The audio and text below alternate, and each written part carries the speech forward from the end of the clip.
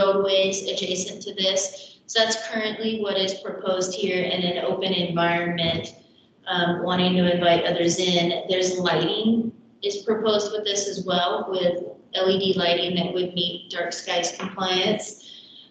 There's also a 6-inch post-tension overlay on top of the existing basketball and tennis courts that are also dual stripe for pickleball. So those would get a complete reconstruction too, which would be a welcome because the courts are not in good shape there at all. What is the closest residence? That's the only concern I would have with these in the lower fences.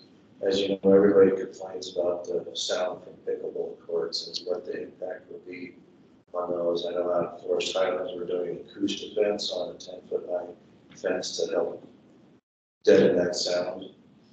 So that's an alternate on this bid proposal, so that'll be in front of council and the elected officials can make that decision. It's not inexpensive at all. I know. What is the sound that comes from a pickleball court? It's quite loud, actually. Yeah. No, it's surprisingly loud. Oh, it is? Yeah. Oh, okay. So, yeah, so we have noise abatement as an option, which brings up then the walls to 12 feet and all the way around the courts. And you need the noise abatement all the way around. Just doing them on the ends, sound's gonna travel out the side. So a part of what is brought forward to city council on the 4th does include an alternate, if they would elect to go that way. There's not enough funding to add that, so something will have to go away, whether that's lighting or the resurfacing of the other courts. Tough decision to make. To answer the direct question, how far away are residents? They're roughly 150 feet away on the southern side. Not too much of a difference from the existing basketball courts that are dual stripe for pickleball today. We've yet to receive any noise complaints.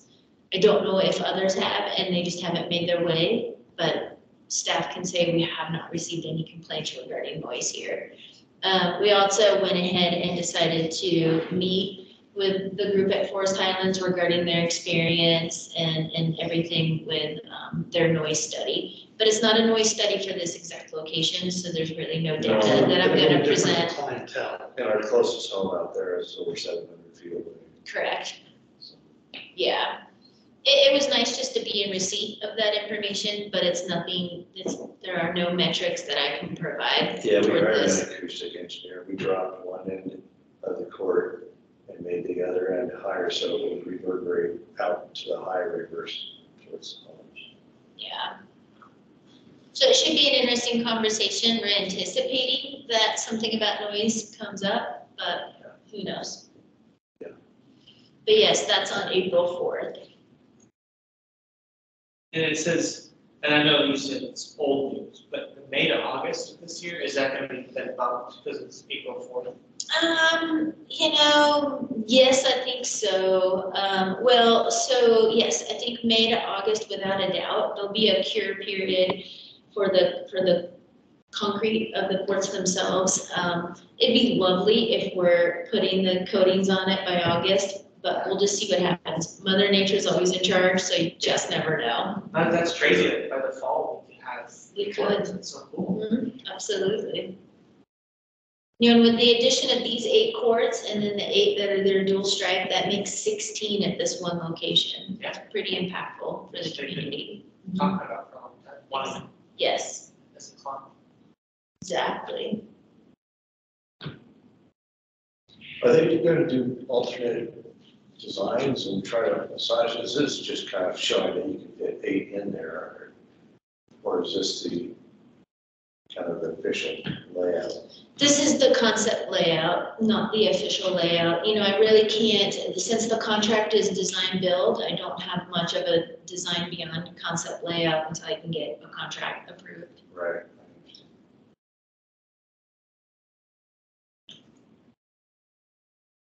I'd like to see, Other questions? All right, Commissioner Parsons. I think I'd like to see less impact on some of the existing walkways. If there's a way to do that. Possible. But that's my comment. That's all. Thank you, Co-Chair Parsons. That's it. Yeah, looking at the picture, smack dab on that sidewalk. But yeah, you guys know what you're doing out there, and I think is that Ramada. So that Ramada is going to be right next to the pickleball court. So if you rent that Ramada for a birthday party, and you're kind of sandwiched between a pickleball tournament, that could be rough. Just keeping that in mind. And I was one of the people, I think, with the pickleball talking about revenue and cost recovery and rentals, and now that could be an opportunity lost of trying to rent that Ramada when you have pickleball games going on, potentially. But just that's my 2 cents on that part of it. I think it's our least rented Ramada because there's nothing else around. Well, then maybe you'll get some great use from the pickleballers. Even that'll be good too. Yep, stay for pickleball. Any other questions from commissioners? Insights from the oh, I had a question. How the heck did you get risk management to give out those yak tracks? That was so, because we've been doing full moon hikes too, and I'm looking at the open spaces got those yak tracks, or the what do they call it? Snow ice cleats. That was incredible that you guys got a risk management to donate that for a full moon hike. So kudos for that. Anybody else have anything? Who did you ask? We just asked for risk management. I'm actually not sure Oh. where they based it. They have a surplus of the ice cleats, so There you go, Ricky. You just gotta ask. Sounded like you You're need some welcome. snowshoes as well. It yeah. was getting deep. That's wicked cool. Yeah, at the county, they gave us one free pair of yak tracks, and you had to buy any extras. That you got your one as an employee, and mine broke after like the first 3 years. I think they were gone. So I've yet to get another pair of replacement pair of yak tracks. But that's really cool that you guys partnered with Risk for that. Did they get to keep them, or is it just to use it for that time? So attendees just use it for that time, and then I think they're recirculating them for each hike, given the continuous snow. Okay. All right. Yeah. I got an idea now. Thank you, Haley. Thank you, pros team. All right. Last call for any other comments before we move to the next item, which is where Commissioner Stackhouse had something to discuss. So if nothing else, let's move on to informational items to and from commissioners and staff. And if it's okay, I'm going to give Commissioner Stackhouse the first opportunity to speak today. Yeah, so we totally random had a former employee come in, and I was just talking to her about her account, but she mentioned they were talking about something about that park over there in, and I can't think of the Ponderosa Trails. Ponderosa Trails. There has been a huge influx, and Ricky, this is kind of for the county too. It was posted on a couple different social media sites that is a cool place to go and sled. What is, I mean, you're nodding your head like that you've already heard this before. She was just curious. I was like, I would love to bring this to pros, because I think this is our job, is to hear from the community and then bring it up to you guys. Is there something being done to deter Phoenicians from going to that place? Is that something we want to do? I know from the county's perspective, we would love to have them over at Snowplay, but what I'm hearing is that the reason they're going to Ponderosa is because Snowplay is like sold out. So Ponderosa Trails Park is not listed on our winter recreation map No, as a location to go. Not there, but on social media sites. Correct. It's just being like propagated that Right. this is a cool place to go, and if you can't get a Snowplay, so. Right, and we can't control what Right. the public chooses to post on social No, media. We did not receive as many complaints about that park location this season as we did last season. Not sure why, or if they're just not reaching us. There's more snow everywhere, so they Maybe. can park on the side of the highway in more locations now. Yeah, I'm just yeah, kidding. I know you are. Mhm. So didn't receive as many issues, thank goodness. Yeah, it's not an ideal place. There's no parking lot. On-street parking is not ideal there with the thin roads. It encumbers our snow operation on the roads. It's not a good Well, location. and here's where the rubber met the road for me, because at first I thought she was kind of just complaining, to be honest. But then she said that somebody got hurt at some point and they needed EMS over there, Yeah, and EMS couldn't get through. Yeah. And I was like, well, that's a bigger problem than mhm. just, we don't want these Venetians here. So, Yes, I think, and that's why it's You not, guys are it's aware of not, it. it's not a location that we promote nor Right. put on a map. Again, heavier conversations last snow season about that location than this snow season, in my opinion. But yes, and I believe it was last snow season that event did occur, where emergency services could not get through. Okay. With all the You guys- cars parked on both sides of the road, with whatever snow play going on. We did experience something similar to that at our identified snow play areas this season. Thorpe Park was inundated and it was very difficult to get down any of the roads, including for emergency services. It was honestly quite scary. You see Rebecca has her hand up. So, yeah, Like I said, it's a I difficult thing. figured you guys were aware, but when she said it, I was like, oh, yes. It's a real thing. Yeah, go ahead, Rebecca. Well, I just wanted to offer, if the commission is interested, we could have a full conversation about snow play and the planning and ideas and how we participate with a regional team of snow play. Well, there's a regional team that works on snow play issues that we participate in. We could have an agenda item to discuss those items if you'd like. Since this is not agendized, I just want to be careful about the continued conversation. Yep, I would love to hear about it, because then I could reply back to her that I represented her in Congress. Yeah, it could be a future item if we want to for the next Yeah. meeting. A good even download of it in the snow season too. Okay, thank you. So in that one, the informational item presented was that people might be snow playing in the Ponderosa Trails Park, and we might want to have a further discussion on snow play at the city. So I think that is a good idea for the next meeting. Any other informational items to or from commissioners and staff?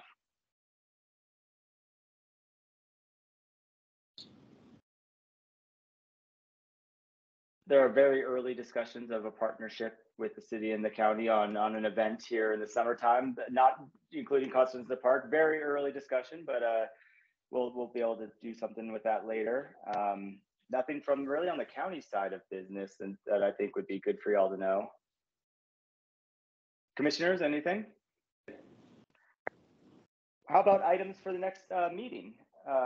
Information for the March 20th meeting and things we'd like to discuss, maybe in addition to snow play. There looks like potentially a review and discussion of the fees and policy for pros. Anything else we want to throw on to the for the April agenda? That's an agenda items for March 20th, but it's actually the April meeting. Yes, that will be April 17th, I believe. Error on that. Could I make a request, since I don't know if I'm the only one who brought this up, but I know it's something that I mentioned in a previous meeting about, someone brought to my attention, like, a homeless person who wanted to take a shower and had to pay, and he couldn't get in, and so she had to pay for him, and asked, similar to what Josh was saying, someone just came to me, and I was like, I can bring it up. But unfortunately, I won't be here, in April, but will be in May. So if we could, would we be able to have that discussion in May so that I can be part of it? Absolutely. That's one. And so would that be a question regarding our fee structure? Yeah, Okay. she was like, The fee structure dovetailed from what he was talking about. Okay. yeah, because I was like, I don't know, it seems like the person who needs a shower should be able to just do that. But I understand the structure, so I was just curious how that worked, and if there was a way that we could talk about ways in which people who are unable to afford that fee would still be able to use a city like public facility. I don't know. Right, okay, so plus other resources that are in the community for Yeah. hygiene, okay. Okay, yeah, so it sounds like that could be a subset underneath the future discussion regarding fees and fee policy. So we can push that to May, so not have that in April. Sounds like April, we could have kind of a download on the snow season and what those impacts are to our grounds. What else for April? You guys manage the, I'm sorry, I don't know if this is completely off subject, but you guys manage the snow removal for all the parks. Is it kind of being thought that this is a one-off year, or are you guys planning on this being more of a norm? What is the thought? Regarding snowfall, yeah, so Yeah. right now it's, and it's, yeah, so we do, the parks part of the pros is responsible for about 68 parking lots, so majority of our city facilities, not just parking lots, 24 miles of the urban trail to plow, and Heritage Square, because the snow needs to get off the square, and then there's also a downtown hauling operation. We also shovel in various locations, approximately about 2 miles of length of sidewalks. And then so work in coordination with the streets team that is plowing the roadways and some other features. It's quite the operation, to be honest. Then we also have our courtesy berm removal program, which prior to this snow season was at approximately about 85 addresses. It's well over 160 at this point. So that's increased dramatically, which is it's taxing to resources, but we do it. And that's where we go out, remove the berm that's created at the end of an individual's driveway. That's a valid candidate for that service. What do we think an outlook will look like in future snow seasons? Honestly, don't know. We get those resources from National Weather Service before, usually in about October, before a snow season truly begins, on what they think it may resemble. So far this year, this is the third highest in accumulation for the whole season. So say from that October through whenever our last storm will be, usually in April or May. Third highest in 100 years. And it'll become the highest if we get 13 more inches of accumulation. Which we're getting tonight, supposedly. Maybe, we'll see. That is incredible. Yeah, Like I said, I just was It's been curious wild.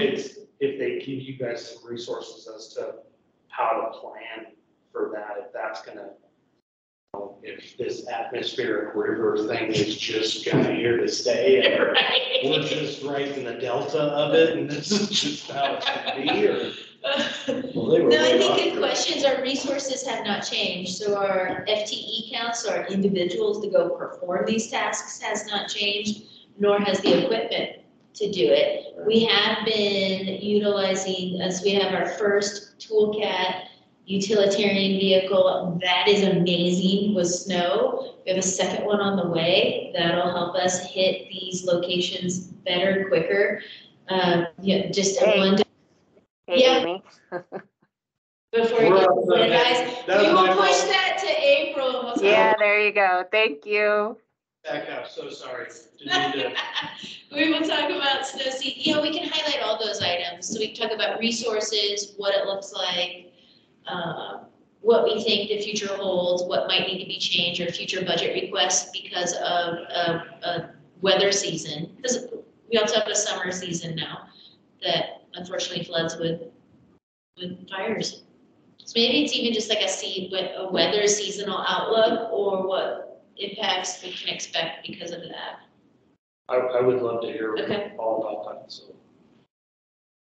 That could actually be a fun April discussion.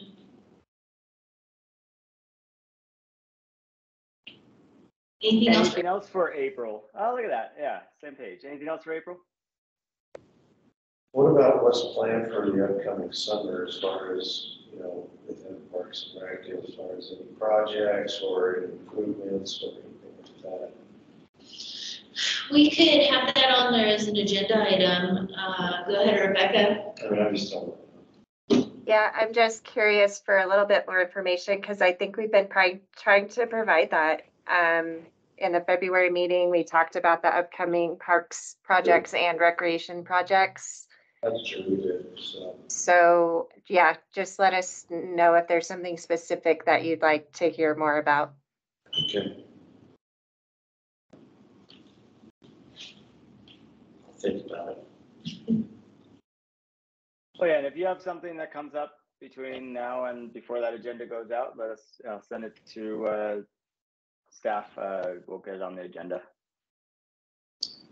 I think we could keep on there, maybe we just label it as budget, because by the next time, our next meeting on April 17th, we will add a full budget retreat, so never mind. But we can keep that on there as an agenda, just to briefly cover if that's okay with everyone. Yeah, that'd be great. All right, well, the next meeting is April 17th, 4 o'clock. And hope to see everybody there. If there's nothing else, I think we can adjourn early. Thank you, everyone. Thank you. Thanks, guys.